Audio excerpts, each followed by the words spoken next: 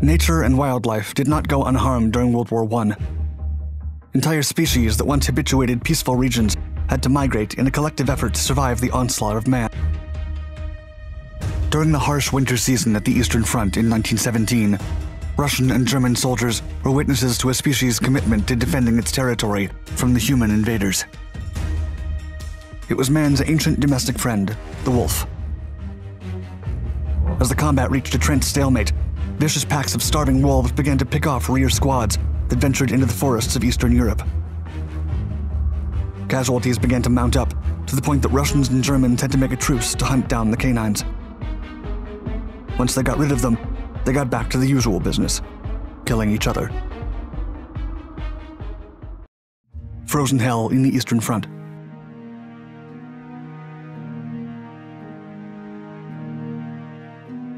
World War I was a conflict that changed human history forever. Over 50 million men were mobilized for combat. Civilian and military casualties surpassed 20 million. More than 55 million people were injured. The level of carnage affected soldiers forever.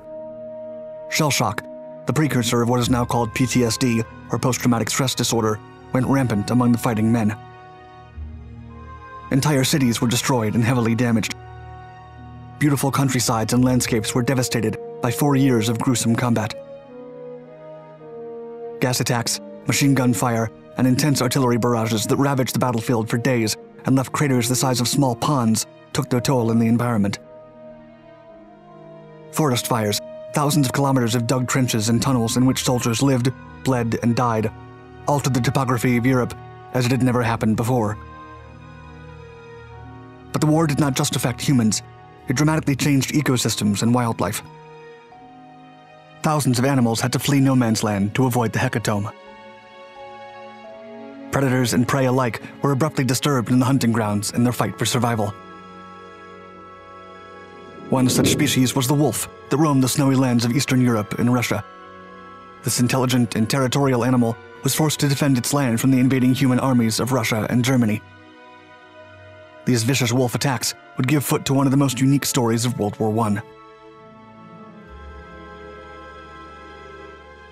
The wolves strike back.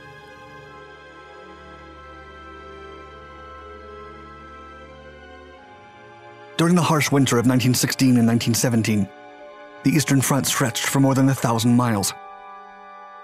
From the Baltic Sea in the north to the Black Sea in the south, Austrian, German, and Russian forces had reached a stalemate similar to that of the Western Front.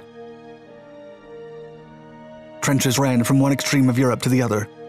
No man's land and sporadic offensives had returned once again, and soldiers often wondered if the war would last forever. Sub-zero temperatures and unstoppable snowfall wreaked havoc on the supply lines. Soldiers in the rear began to die from the mortal temperatures, while others starved to death.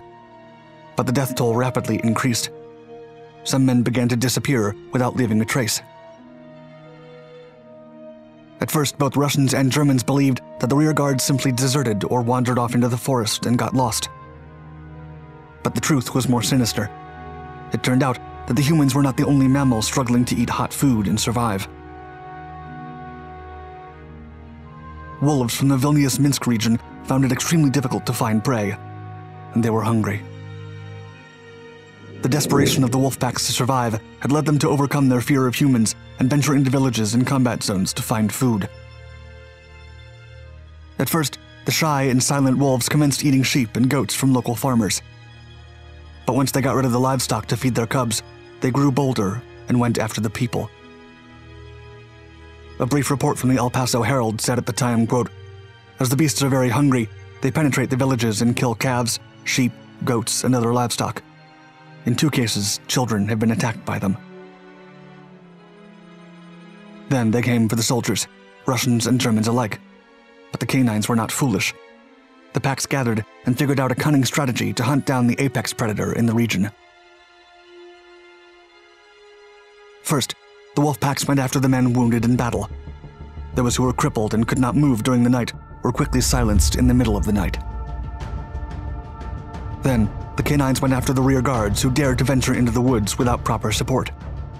They were viciously attacked by the cunning packs of starving wolves. The men were never seen again. The situation quickly escalated, and the soldiers realized that they had to get rid of the wolves. A New York Times article from 1917 said, quote, "Poison, rifle fire, hand grenades, and even machine guns were successfully tried in attempts to eradicate the nuisance, but all to no avail. The wolves, nowhere to be found quite so large and powerful as in Russia, were desperate in their hunger and regardless of danger. Fresh packs would appear in place of those that were killed by the Russian and German troops. As the wolves gathered and noticed their high rate of success, they grew bolder and territorial. The night attacks turned into a daylight frenzy, where the wolves desperately attacked freshly wounded men in the middle of the firefights. Besides rifle fire, machine gun bursts, gas, artillery shells, and pneumonia, soldiers began to fear the wolves. Their howls did not let them sleep at night. Something had to be done at once. During one battle, a pack of wolves ventured into the battlefield and began to eat the wounded. German and Russian scouts immediately stopped the firefight and joined forces to eradicate the wolves. An Oklahoma City Times note from February 1917 said, quote, "Parties of Russian and German scouts met recently and were hotly engaged in a skirmish when a large pack of wolves dashed onto the scene and attacked the wounded. Hostilities were at once suspended, and Germans and Russians instinctively attacked the pack, killing about 50 wolves." As a last resort to eradicate the wolf plague, commanders from each side entered negotiations for a truce and joined forces to get rid of the wolf menace. Like the 1914 Christmas truce, the alliance met its goal and momentarily bonded the fighting men. The New York Times article described the outcome, quote, "For a short time, there was peace, and in no haphazard fashion was the task of vanquishing the mutual foe undertaken. The wolves were gradually rounded up, and eventually several hundred of them were killed. The others fled in all directions, making their escape from carnage the like of which they had never encountered. The German-Russian alliance managed to kill over 100 wolves, effectively driving off the remaining packs from the region. Nurse Natalia Linka, in her memoirs of the war, would go on to write about her encounter with wolves, quote, "Suddenly a lingering, grabbing for the soul, a howl cut through the deep silence of the night. Not far from us, on white snow, slowly a small pack of wolves passed, moving in lines, one after another. They approached us, sometimes stopped, and lifting their muzzles up, howled softly and sadly. When the wolves finally left the combat zone, the uneasy alliance broke, and the soldiers got back to the usual business, killing each other on the battlefield without the interruptions of wolves."